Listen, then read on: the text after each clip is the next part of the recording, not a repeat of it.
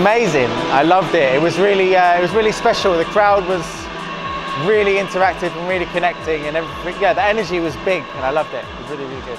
I would be a bum. I would be a bum. I wouldn't be doing anything else.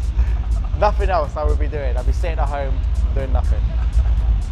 I would choose House of the Rising Sun by the Animals because I just love it. It's a very special song for me, and if I had the opportunity to remix it, I would love to do it. The best part is meeting new people, constantly being able to create, and like thoughts that you have in your head, you can get them out and just express yourself. The worst part is, well, there's not really any, there's no bad parts really, there's not any bad parts. Maybe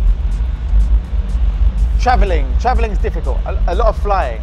If there was like a teleport device, you could just go boom, boom, it'd be amazing. But apart from that, it's good.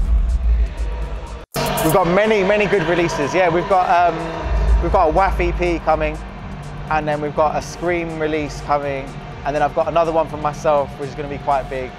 And yeah, just lots of really exciting things in the pipeline.